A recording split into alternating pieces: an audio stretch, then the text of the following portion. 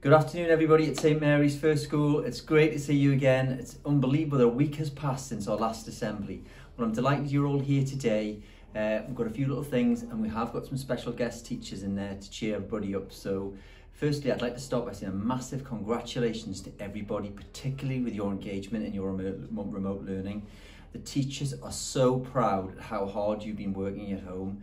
So please keep this up. We are absolutely delighted, particularly considering how much snow we've had over the last week. And that can be quite tricky when we want to go outside and do lots of sledging, make snowmen, have snowball fights. So considering all of that, all that excitement, the fact that you've done so much work has been a massive plus, hasn't it, teachers? It has. Yeah, okay. So moving on, children, the teachers have been in regular contact with your mums and dads at home.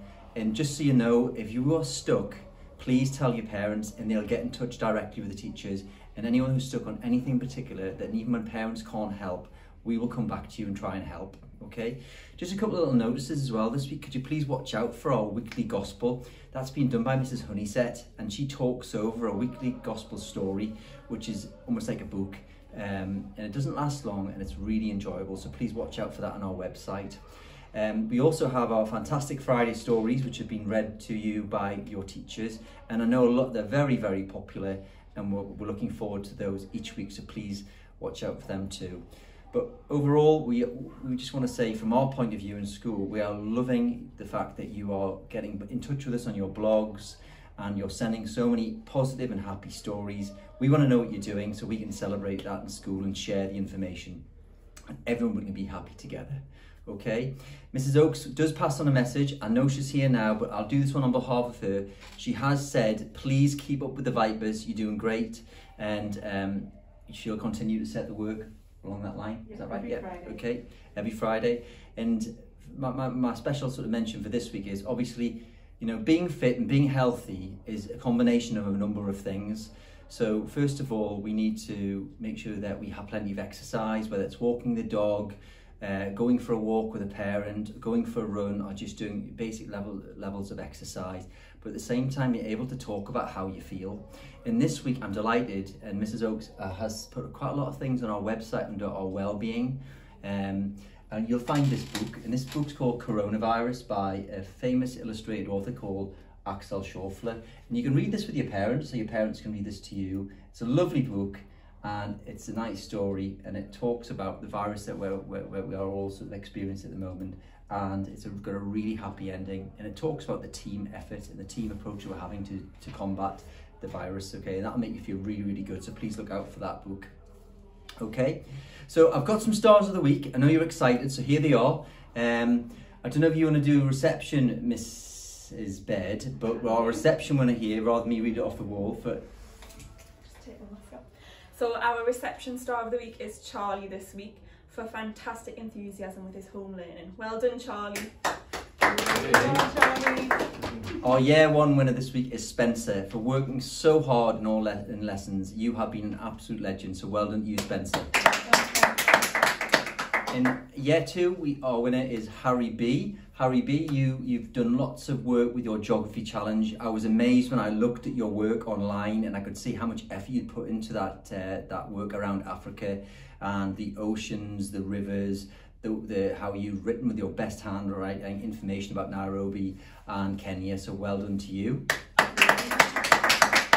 Mr Thompson, I'm sure won't mind me saying a big congratulations to George for the high standard of home learning that you've done this week, so well done to you. Mrs Oakes. Oh, and over to me. This is with year 4, so Key Stage 2. Last week we're doing kenning poems, and that's a form of poetry which uses 2 words combined to describe or refer to a person or a thing. So I'm going to pick one from our star of the week, which was Will A in B's class. Can you tell what this is? A sand crawler, a plant eater, a toe nipper, a rock pool liver, a sea water, a side scurrier. I bet the last one gave it away. That's right, it's a crab.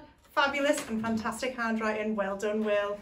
Okay, well done, Will. That's really, really good. So keep all that work up, and we'll enjoy sort of presenting stars each week. Now, we have had a few competitions going, and you know, boys and girls, in the last week we have had the snowman competition and we've had last week's Bake Off Challenge. Now, Mrs. Baird's come down today from our classroom to announce the winners. And if you'd like to look on the floor, boys and girls, you'll see how many winners and entrants we've had for the snowman competition. Some absolutely brilliant ones. And I'm delighted that the judging has been done by Mr. Ross for that.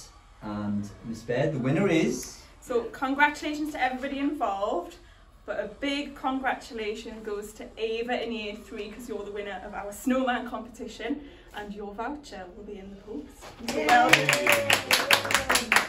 And there we go. There's Ava with her brilliant snowman. Okay, and I think we need a drum roll for the Bake Off winner. So over there you'll see the Bake Off entries. We've got some fantastic ones. Miss Baird. So again, congratulations to everybody involved, but our winner is another child from year 3, and that is George. So fantastic, well done, George.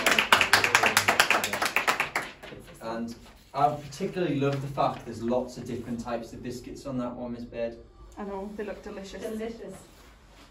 Okay, it's birthday time, boys and girls. Now, last week we had quite a few, so I'm delighted we've got Mr. Rose here this week to do something special.